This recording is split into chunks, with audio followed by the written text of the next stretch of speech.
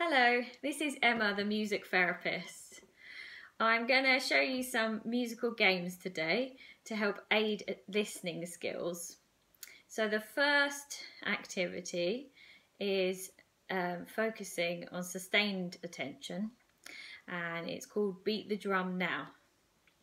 So you have to pick a leader, so whoever is the leader will sing the phrase beat the drum now, or just the word now. And every time you sing or say the word now, you beat the drum. And the pupil has to beat the drum too when they hear the word now. So it will sound a little something like this. Beat the drum now. Beat the drum now. Now. Now. Now. Now. Beat the drum now. Beat the drum now.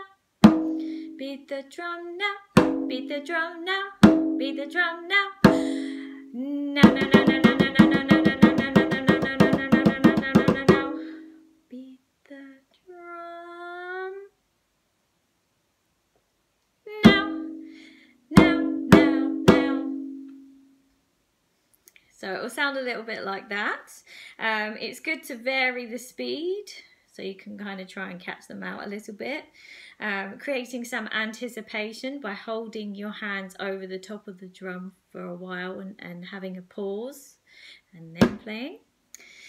And you can use a table instead of a drum. If you don't have a drum at home, that's totally fine. You can use the table.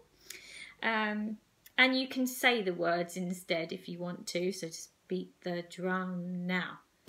Beat the drum now. Beat the drum now. Beat the drum now. Now, now, now, now, now, now, now, now, now, now. Like that. So that's the first activity. And then the second one is called Pass the Instrument. And this is working on alternating attention because they have to focus on two different things, an action and listening to two different instruments. So if we're going to pass this round, it doesn't have to be an instrument, it can just be an object. And then we have to have two other instruments.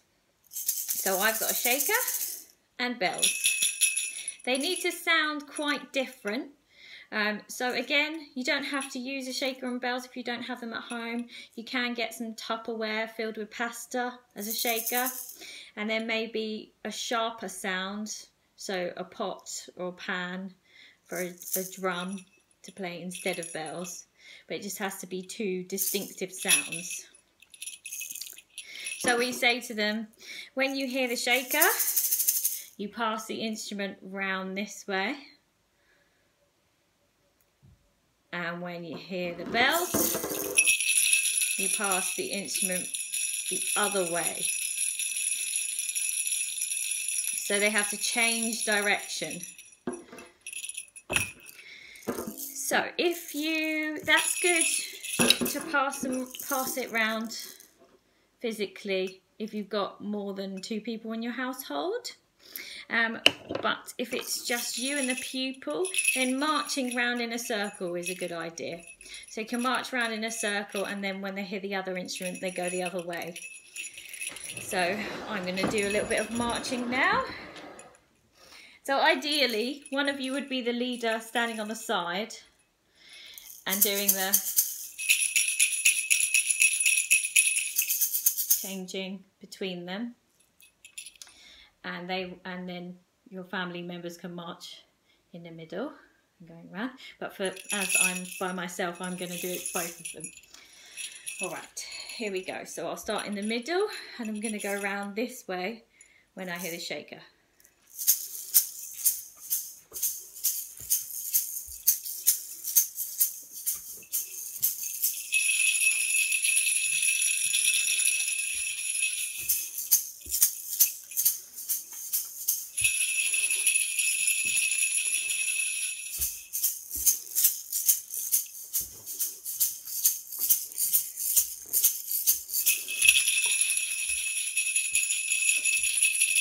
And you can go a bit faster.